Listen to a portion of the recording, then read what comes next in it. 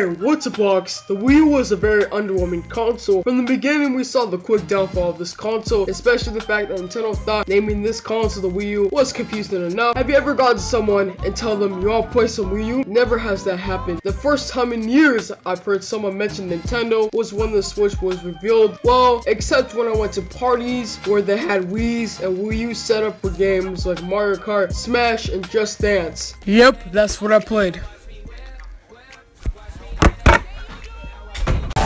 At this point, the Wii U has no main game to come out this year, 2016, 2017. We might see more games on this console, but that's if Nintendo wants to support a console. This video is sort of a remake of a video that I made about more than a year ago about Nintendo NX, except I'll talk about things in random order. Consider these my top 5 things I want on Nintendo Switch or the NX. I don't really care, it's just whatever you want to call it.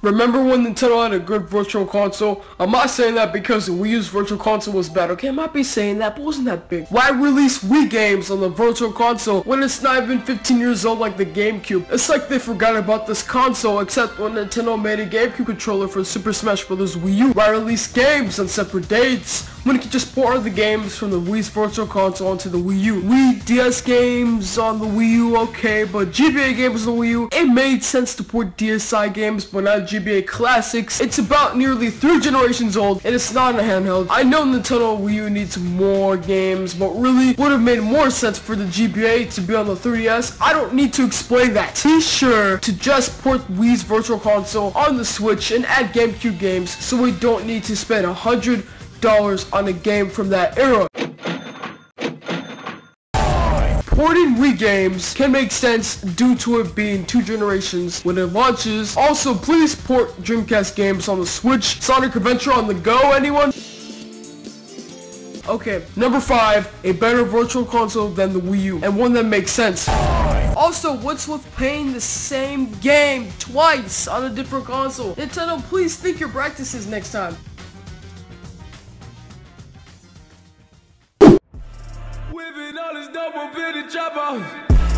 We fuck all you bitches at the trapper. I can't trust. One thing a console needs is a way to stay powerful throughout its lifespan. If a new console is less powerful than the last gen console, then that's bad because it'll age real fast. Like 0 to 100 real quick. Oh Lord, know yourself, know your worth. If your console is powerful than last gen, then it's real good. The Switch can be as powerful as it can, but since it's a hybrid, it should be running the power of the PS4 or the Xbox One S. Remember, it's a hybrid, so if it's going to be the power of the consoles mentioned, then we should be set. Battery life is also an issue, so it should be around 5 hours or more. Tab is 720p, so that's real good. Hopefully the console runs at a smooth 60 FPS. Oh my god. Also, 4K, Nintendo, please, like 4K gaming, it's a new thing right now, like Xbox One S at 4K. I mean, that'd be pretty cool if we could play our games in 4K, but okay.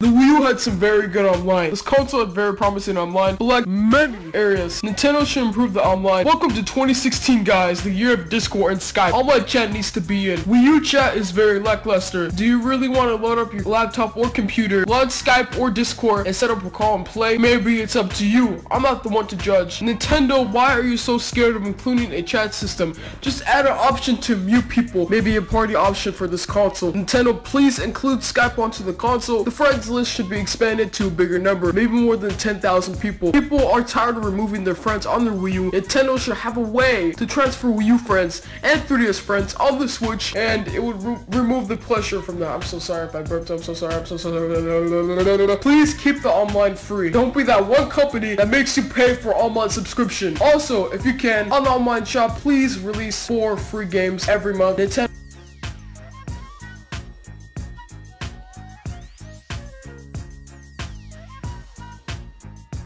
No, I beg of you, okay? Like every single company, Sony, Microsoft, they all release free games every single month, so Nintendo, you should follow them, please.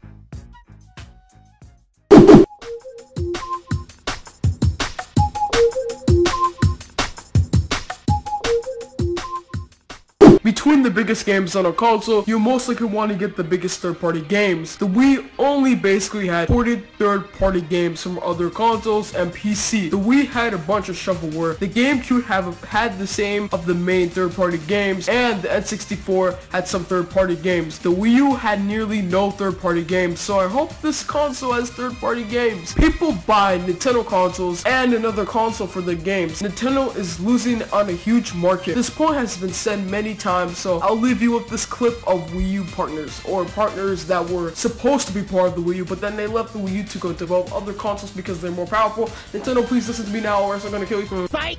That's the wrong number! It seems like Nintendo sort of heard the voices of the hardcore gamer. We couldn't be more excited to be able to bring the power of EA Sports to Nintendo's new console. More of the same. It really is opening up a whole new world of gameplay. This is exactly what it takes to shape the future. So, I don't have any honorable mentions, so yeah!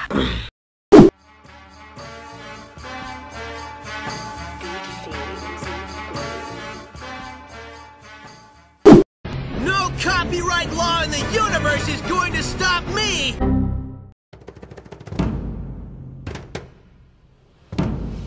The Wii U had the driest years, oh my god. There are currently 712 games on the console and only 198 games of retail and physical copies in only 4 years. Sure, we had a lot of great games like Super Smash Bros. 4, my personal favorite, Mario Kart 8, Splatoon, and many more. But 50 ports on the Xbox 360 and PS3, sure, why not? Twilight Princess HD at 30 FPS, sure, why not? Rayman Legends delayed to be ported on other consoles, sure, wait, what? What? Skyrim on Nintendo console. That's good, right? It could be the remastered version, but still, it's not confirmed yet, not sure. Even then, when Nintendo gives this information in a direct in July, hopefully they announce games for launch games and provide date games for 2017-2018. I want no droughts, like seriously. I really don't want that. Companies want to develop games that are good, but you gotta have at least one main game a month. Is that hard? Bring back older franchises would be good. How about Metroid game, F-Zero, Kid Icarus? I could get on a rant and list 25 games I want to see revived on the Nintendo Switch, but I digress. Also, do not region lock your console. Nintendo, people are tired of buying a Japanese,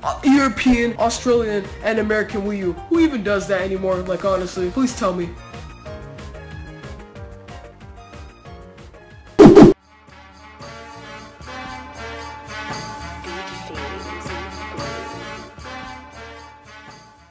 So that's it. I hope Nintendo has most of these points in mind. I'll still buy the console to support, but Nintendo needs to have some of these in order to stay relevant like they were before the Wii U. The GameCube had a following, so I expect this console to have a following in the 2020s or the next decade. Just like the GameCube had this generation and is probably going to have for many generations to come. Peace out, nice day. I will see you guys next time. Be sure to follow me on Instagram and Twitter. Goodbye, guys.